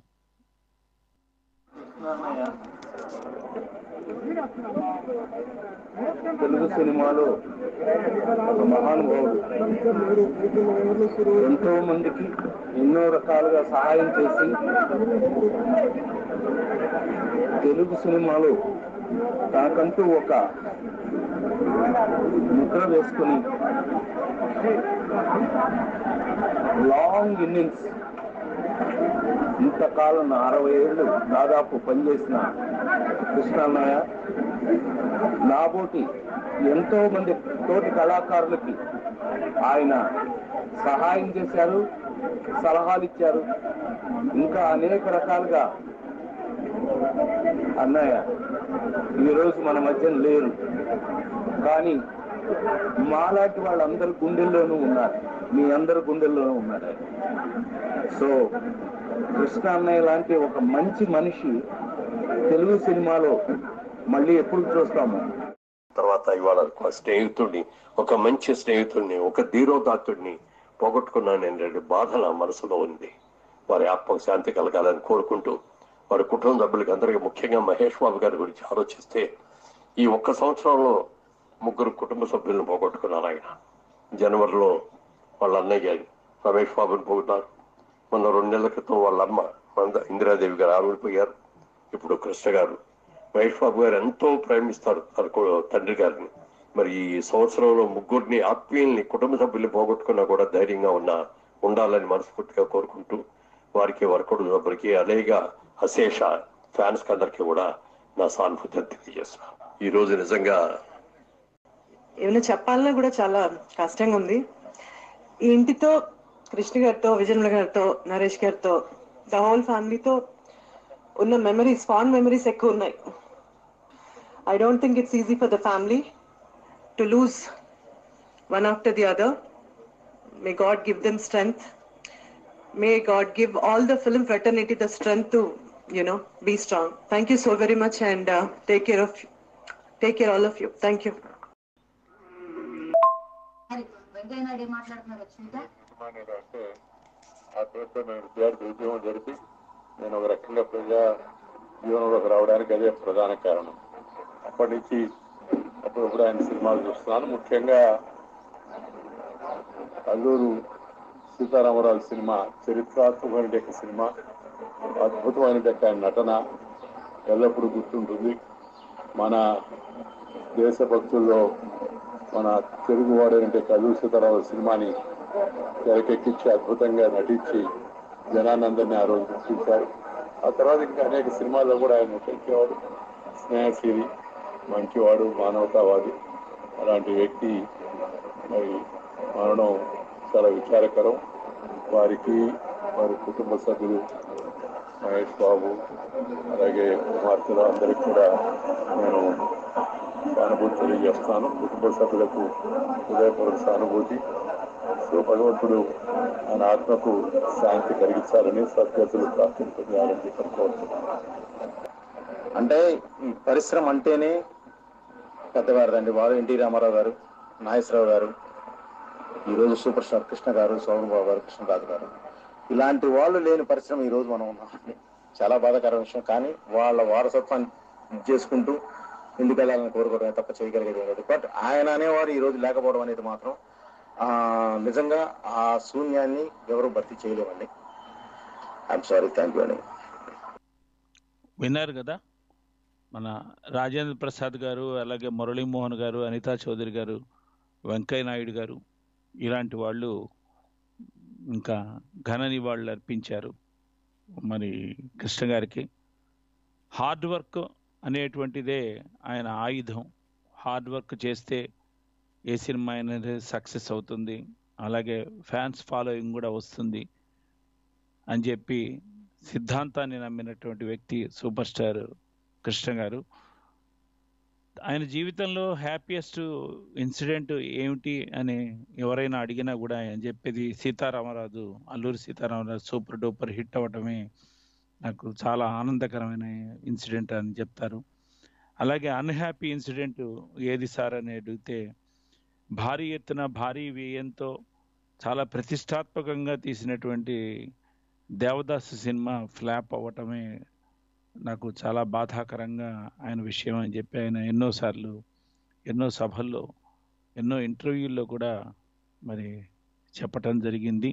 మరి ఆయన కృష్ణ గారు విజయ నిర్మల్ గారి దర్శకత్వంలో దాదాపు 20 సినిమాల్లో ఆయన నటించడం జరిగింది. మరి అట్లాగే మన మహేష్ బాబుని చిన్నప్పటి నుంచి కూడా ఒక దాదాపు మహేష్ బాబుతో ఒక 7-8 సినిమాల్లో నటించారు ఆయన. మహేష్ బాబు, రమేష్ బాబు, కృష్ణ గారు, ముగ్గురు కొడుకులు అనే సినిమా, తర్వాత రకరకాల సినిమాల్లో కూడా నటించారు. చిన్నప్పటి నుంచి కూడా బాల్యం నుంచి కూడా నాన్నగారు వేలు పట్టుకొని మన మహేష్ బాబు గారు సినిమా షూటింగ్స్కి వెళ్ళటం, సినిమా షూటింగ్లో నాన్నగారితో ఉండటం, అక్కడ యూనిట్ అంతా కూడా బాబు బాబు అని చెప్పి మహేష్ బాబును ఎత్తుకోవటం, తర్వాత ఆట పట్టించడం, ఇవన్నీ కూడా జరుగుతూ ఉండేది. మరి నిజంగా కృష్ణ గారి కోరిక గూఢచారి 116 సినిమా అని మహేష్ బాబుతో రీమేక్ చేయాలి అన్నది ఆయన కోరిక. ఆయన ఇష్టపడేటువంటి హీరోల్లో ఎక్కువగా జూనియర్ ఎన్టీఆర్ అంటే ఆయనకు చాలా ఇష్టం. జూనియర్ ఎన్టీఆర్ నటన అంటే కనుక ఆయనకు ఎంతో వల్లమాలినటువంటి అభిమానం, ప్రేమ, ఇవన్నీ కూడా ఉన్నాయి. మరి నిజంగా కృష్ణ గారి పుట్టినరోజు అత్యంత వైభవోపేతంగా జరుగుతూ వస్తూ ఉండేవి. మొదటి నుంచి కూడా ఆయన వీరాభిమానులందరూ కూడా ఆ రోజుల్లో కృష్ణ గారి పుట్టినరోజు అంటే ఊళ్ళకు బస్సులు వేసుకొని బస్సుల్లో వచ్చేవారు.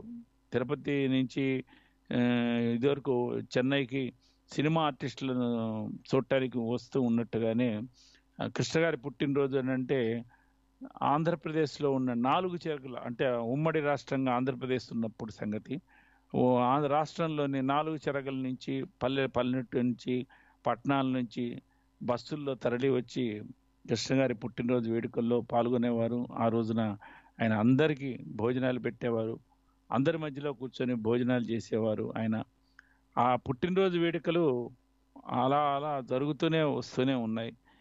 ఇటీవల కూడా చేసుకున్నటువంటి పుట్టినరోజు వేడుకల్లో ఆయన అభిమానులు కూడా పాల్గొనటం జరిగింది.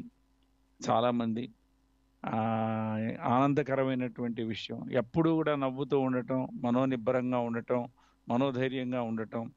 ఆయన మెయిన్ ఫస్ట్ నిద్ర లేవగానే ఒక గ్లాసు మంచినీళ్ళు తాగటం, ఆ తర్వాత ఒక గంట తర్వాత జ్యూస్ తాగటం, ఆ తర్వాత స్నానం అది చేసేయటం, లైట్గా టిఫిన్ చేయటం, ఏదైనా 2 ఇడ్లీ కానీ అట్లాగూ. మధ్యాహ్నం బాగా భోజనం చేసేవారు. భోజనం చేసిన తర్వాత పడుకోవటం ఆయనకు అలవాటు, నిద్రపోయేవారు కొంచెంసేపు. ఆ తర్వాత రాత్రి పులకాలు 2 అలా తినేవారు. ఆ డైట్ వల్లనే ఆయన ఆయురారోగ్యాలతో 80 సంవత్సరాల దాకా బ్రతికారు. మార్నింగ్ కొంచెం యోగా చేసేవారు, మెడిటేషన్ చేసేవారు, వాకింగ్ కొంచెం చేసేవారు. ఆయన అంటే మనసును ప్రశాంతతగా ఉంచుకోవటం ఆయన ఆరోగ్య లక్షణం. ఆయన చివరి నిమిషం దాకా కూడా పెద్ద పెద్ద సుస్థీలు చేసినవి కూడా ఏమీ లేవు. స్వల్పంగా అనారోగ్యం చేయటం, మోకాళ్ళ నొప్పులు రావటం, జ్వరం రావటం, ఇలాంటి వాటితోనే ఆయన ఉండేవారు అన్నమాట కృష్ణ గారు. కృష్ణ గారికి సంబంధించినంత వరకు మనం అనేక విశేషాలు చెప్పుకుండేందుకు మరికొన్ని ఆసక్తికరమైన విశేషాలు వినే ముందు మరికొన్ని బైట్స్ విందాం అండి. గారి యొక్క మరణ వార్త నన్ను ఒక దిగ్భ్రాంతికి గురి చేసింది. ఇది అనుకోకుండా ఆల్ ఆఫ్ ఎ సడన్ ఆయన చనిపోవడం అనేది చాలా బాధేస్తుంది. తెలుగు రాష్ట్రాల్లో ఆయన ఒక లెజెండ్, అదే మరి సినిమా పరిశ్రమలో ఆయన ఒక దిగ్గజం.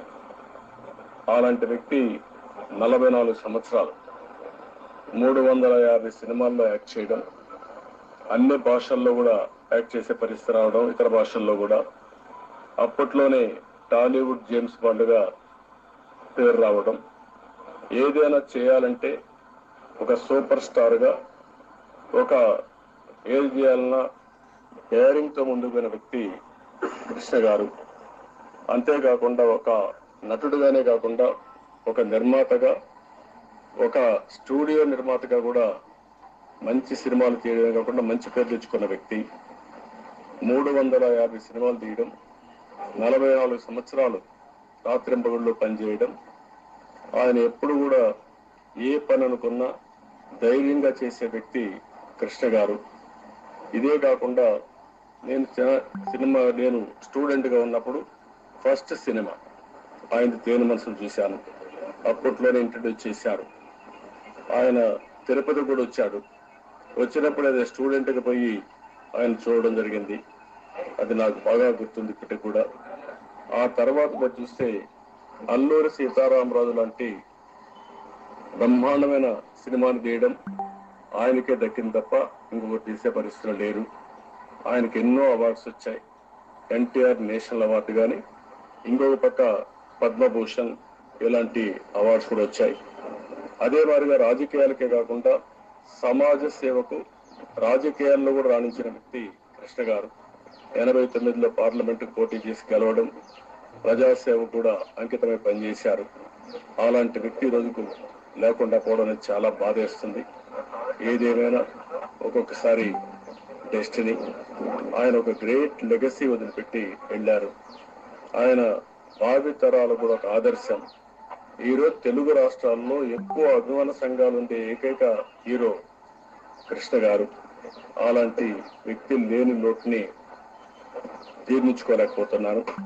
ఏదేమైనా ఆయన ఆత్మకు శాంతి కలగాలని భగవంతుడిని మనస్ఫూర్తిగా ప్రార్థిస్తూ, అదే సమయంలో వారి కుటుంబ సభ్యులకి నా ప్రగాఢ సానుభూతి తెలియజేస్తున్నాను.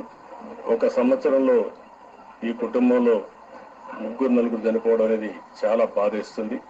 ఏదేమైనా ధైర్యంగా ఉండి ముందుకు పోవాల్సిందిగా కుటుంబ సభ్యులకు విజ్ఞప్తి చేస్తూ, ముఖ్యంగా మహేష్ బాబుకి ధైర్యాన్ని చెప్పడమే కాకుండా ఆయన లెగసీ ముందుకు తీసుకుపోయే బాధ్యత తీసుకోవాల్సిందిగా మరొక్కసారి కోరుకుంటూ, భగవంతుడు ఆ శక్తి సామర్థ్యాలు వారికి ఇవ్వాలని మరొకసారి ఆకాంక్షిస్తూ అందరికీ నమస్కారం. సుప్రసిద్ధ సినీ నటులు కృష్ణ గారు ఈరోజు మన మధ్య లేకుండా పోవటం అనేది చాలా బాధాకరమైన విషయం. వ్యక్తిగతంగా నేను చాలా గొప్ప మిత్రుని, మంచి మిత్రుని కోల్పోయాను. ఈ ఇంటికి వారి ఆతిథ్యం మేరకు చాలాసార్లు వచ్చాను. నేను విజయ నిర్మల గారు పరమతి పదించిన సందర్భంలో రావడం జరిగింది.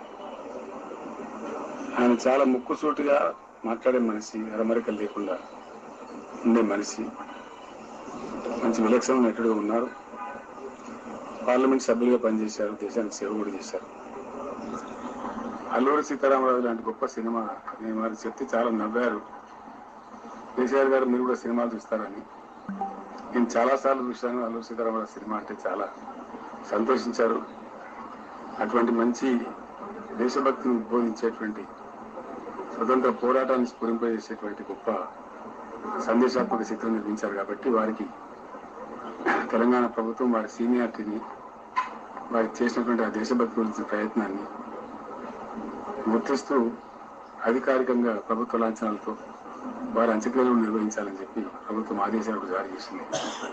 ఏమైనప్పటికీ ఒక మంచి మిత్రుణ్ణి కోల్పోవడం చాలా బాధాకరంగా ఉంది.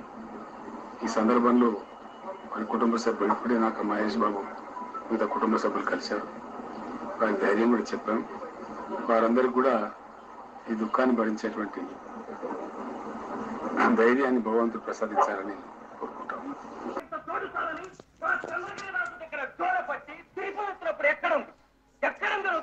బ్రిటిష్ సామ్రాజ్యం శాబాష్ రామరాజు, శాబాష్. నీ వంటి వీరుడు మానస దేశముందు కాక ఆ దేశమునందే పుట్టింది. పొరపాటును కూడా అలా ఊహించవచ్చు. ఇది నా మాతృభూమి. ఇక్కడి మట్టి పవిత్రం, నీరు పవిత్రం, గాలి పవిత్రం, నదులు పల్లెలు సమస్తం పవిత్రం. ఈ జన్మకే కాదు, వేరే జన్మలకైనా ఈ పుణ్య భూమిలోనే పుడతాను. నా ప్రజల సముద్రానికే పాటుపడతాను. నీ దేశభక్తి మెచ్చుకుంటుంది రామరాజ్.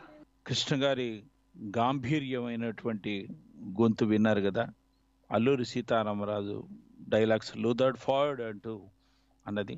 అది ఆనాటి నుంచి ఈనాటి వరకు మారుమ్రోగుతూనే ఉంటుంది, ప్రేక్షకుల హృదయాల్లో చెక్కు చెదరకుండా ఉంటూనే ఉంటుంది. మరి తెలుగుదేశం అధినేత అలాగే మాజీ ముఖ్యమంత్రి చంద్రబాబు నాయుడు గారు, ఆ తర్వాత మన తెలంగాణ ముఖ్యమంత్రి ఆత్మీయ కేసీఆర్ గారు కృష్ణ గారికి ఘన నివాళులు అర్పించారు. అవి కూడా విన్నారు మీరు ఇప్పుడు. 2003వ సంవత్సరంలో కృష్ణ గారికి ఎన్టీఆర్ జాతీయ పురస్కారం అవార్డు కూడా లభించిందండి. ఆ తర్వాత 1997లో లైఫ్ అచీవ్మెంట్ అవార్డు కూడా ఆయన్ని వరించింది. 1970, 1980 ఆ టైంలో కృష్ణ గారి హవా అత్యద్భుతంగా జరిగింది తెలుగు ఇండస్ట్రీలో. అన్నీ ఆయన సినిమాలే, ఏ సినిమాలైనా సరే ప్రతి సంవత్సరం కూడా అంత చక్కగా హాయిగా ఆనందంగా జరిగేది. తర్వాత 1997లో ఫిలింఫేర్ అవార్డు ఆయనకి వరించింది. మన 2000 సంవత్సరంలో ఆంధ్ర యూనివర్సిటీ డాక్టరేట్ కూడా ఆయన్ని తీసుకోవటం జరిగింది. 2009లో ఆయనకి పద్మభూషణ్ అవార్డు వరించింది. ఇక్కడ చెప్పుకోవాల్సింది ఏంటంటే మనకి ప్రతిష్టాత్మకమైనటువంటి విషయం ఇది. ఆస్ట్రేలియా ప్రభుత్వం కృష్ణ గారి పేరు మీద ఒక స్టాంపును విడుదల చేయటం కూడా చేసింది. ఇట్స్ ఎ గ్రేట్ థింగ్ అదండి. మరి దాదాపు 105 మంది దర్శకులతో వర్క్ చేశారు కృష్ణ గారు. మరి 80 మంది హీరోయిన్స్ అండి, ఒకళ్ళ ఇద్దర 80 మంది హీరోయిన్స్తో ఆయన సినిమాలు చేశారు. అలాగే ఆయన సంవత్సరానికి ఏడాదికి 10 సినిమాలు చొప్పున చేసుకుంటూ రావటం జరుగుతూ వచ్చింది. ఆయన నిబద్ధతగా పాటిస్తూ చక్కగా యాక్టివ్గా ఉంటూ సంవత్సరానికి 10 సినిమాలు చేసేవారు. ఒక్కోసారి 18 సినిమాలు కూడా చేసిన సందర్భాలు ఉన్నాయి. ఒక్కొక్క సమయంలో ఆయన ఉదారతకు ఒక చిన్న ఉదాహరణ అండి. ఎస్పి బాలసుబ్రహ్మణ్యం గారు చాలా చక్కగా పాడే రోజుల్లో, విస్తృతంగా పాడే రోజుల్లో ఒక కొత్త గాయకుడు రావటంతో ఆయనకు ఆ కొత్త గాయకులను ప్రతి సంగీత దర్శకులు, తర్వాత హీరోలు, తర్వాత నిర్మాతలు, దర్శకులు అందరూ అడిగి ఆ గాయకుడి చేత పాడించుకోవటంతో బాలసుబ్రహ్మణ్యం గారికి పాటల అవకాశాలు తగ్గిపోయి చాలా తగ్గిపోయినాయి పూర్తిగా. ఒక మానసికంగా డిప్రెషన్ కూడా లోనయ్యారు బాలసుబ్రహ్మణ్యం గారు. అప్పుడు కమెడియన్స్కు పాడటం ప్రారంభించారు. ఆ టైంలో కృష్ణ గారు బాలసుబ్రహ్మణ్యం గారిని పిలిపించి, బాలసుబ్రహ్మణ్యం గారు మీరేం భయపడద్దు, మీరేం వర్రీ అవ్వద్దు, నాకు సంవత్సరానికి ఒక 8-9 సినిమాలు ఉంటాయి, నా సినిమాలన్నిట్లో కూడా మీరే పాడాలి, మీరు పాడండి చక్కగా అని చెప్పి అభయహస్తం ఇచ్చారు. అలా వెన్ను తట్టి బాలసుబ్రహ్మణ్యం గారిని మళ్ళీ ఒక మంచి గాయకుడిగా తీర్చిదిద్దారు.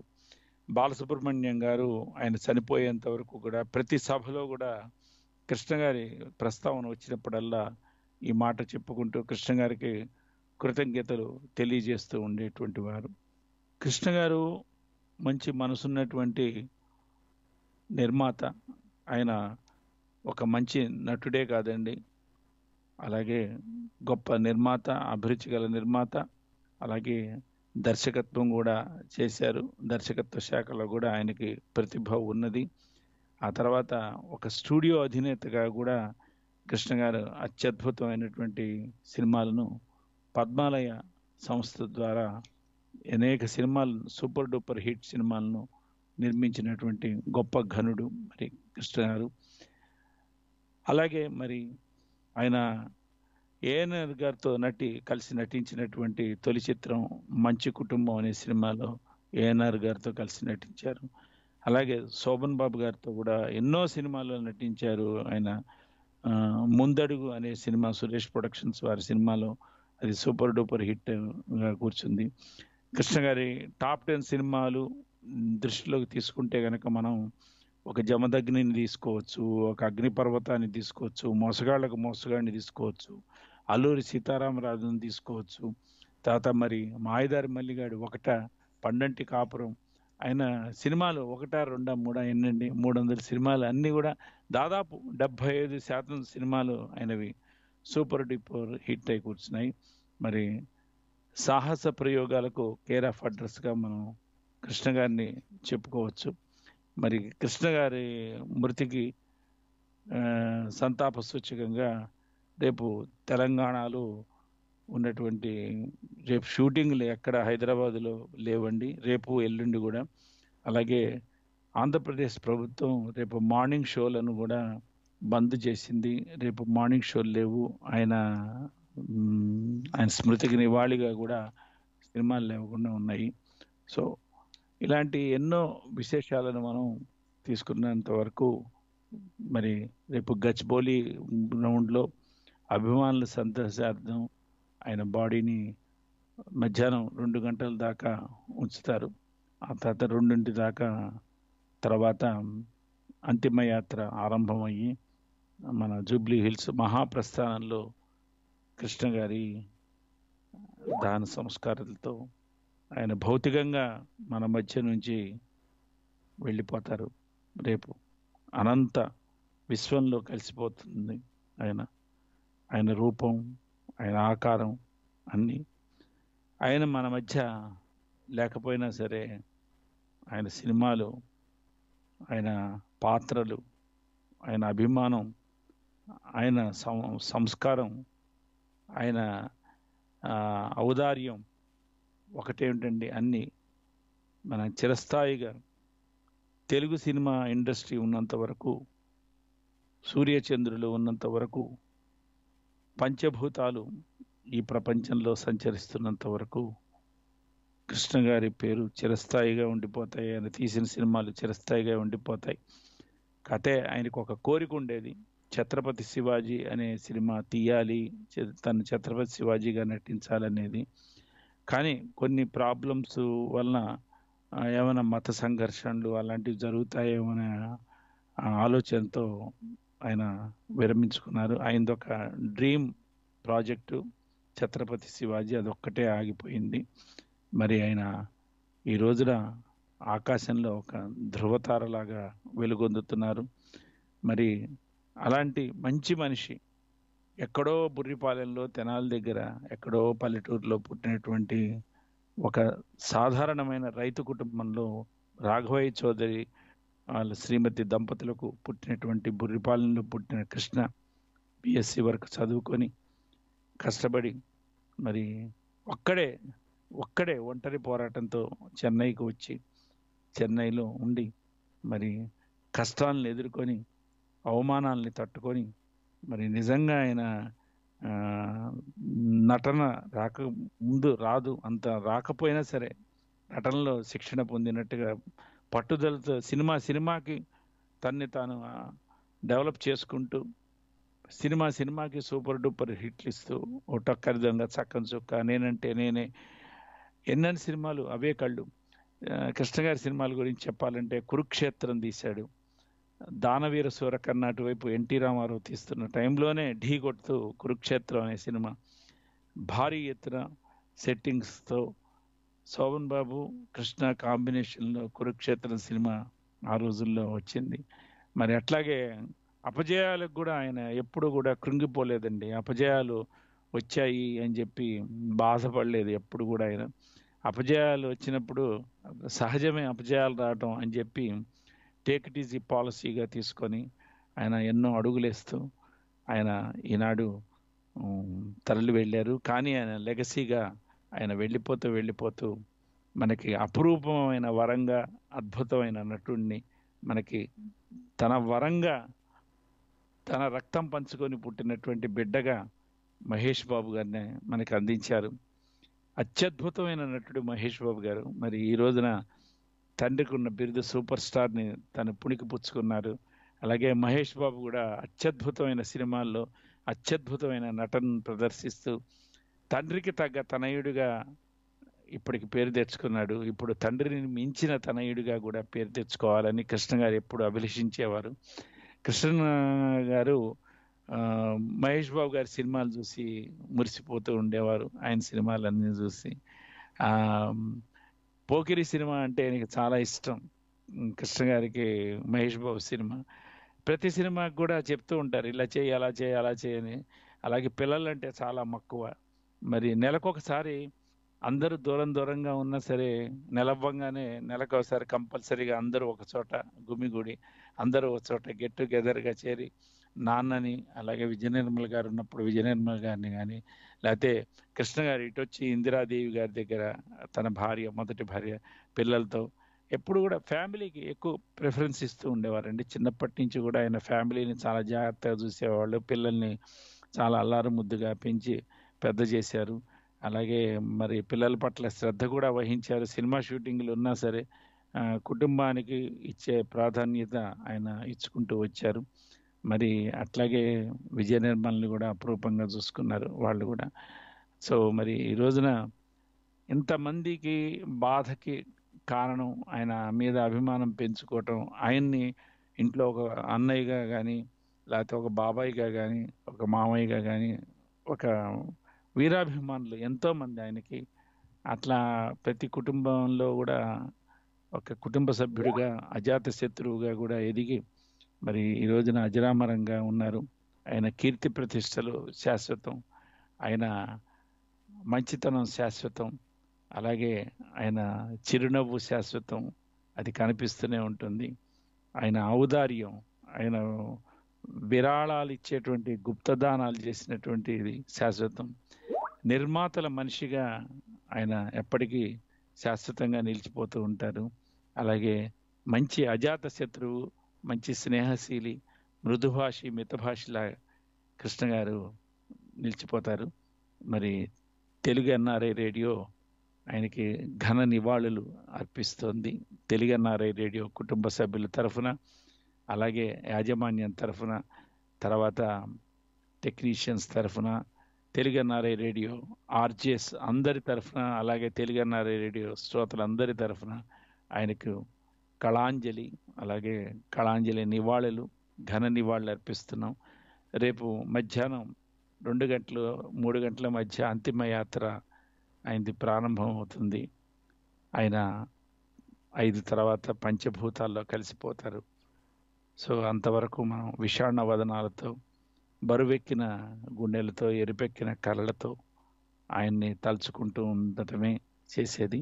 మరి నారుమంచి సైనింగ్ ఆఫ్. నమస్తే.